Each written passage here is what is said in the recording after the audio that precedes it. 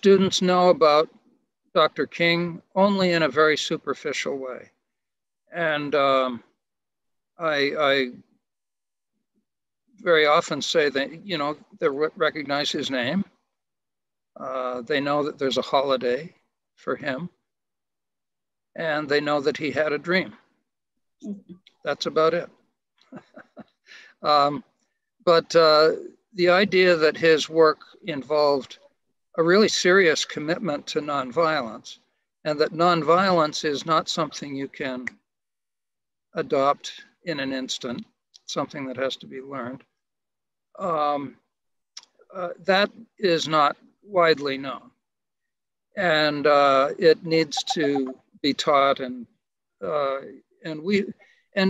person can have a lot of fun learning about nonviolence, because it's like the discovery of a whole lot of new things that you immediately recognize are very important to you. They're very close to the heart. And but it in the next instant, it makes you wonder, why haven't I ever heard these things before? Why didn't my teachers tell me this stuff when I was in school years ago? First of all, any data that we have comparing violent approaches with nonviolent approaches suggests that, get ready for this, violent approaches are more dangerous. And yet people are afraid of nonviolence because they are afraid that somehow that makes them more vulnerable. And in my way of thinking about nonviolence, that's very much not true.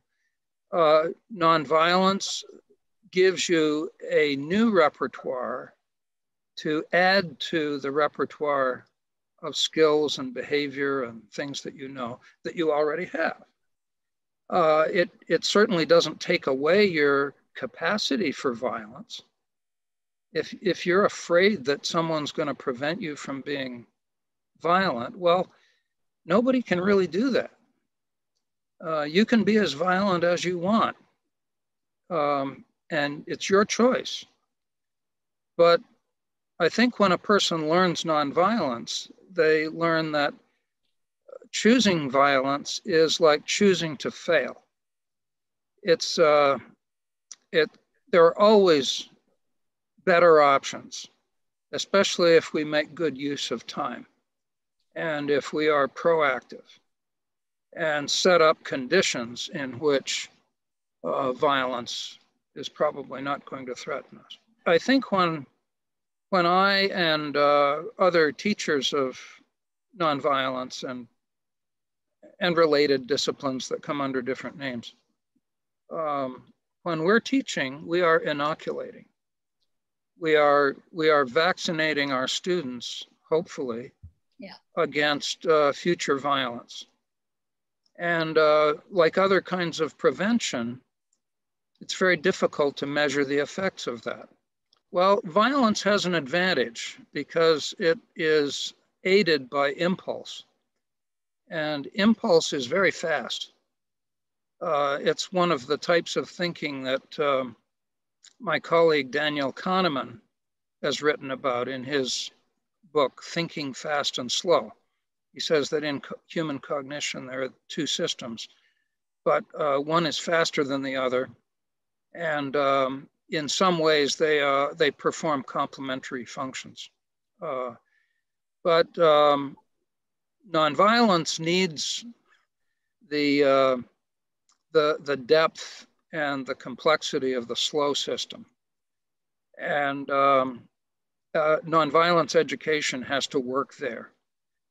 Eventually, it will produce quicker nonviolent responses to compete with impulsive, violent responses, but that takes time.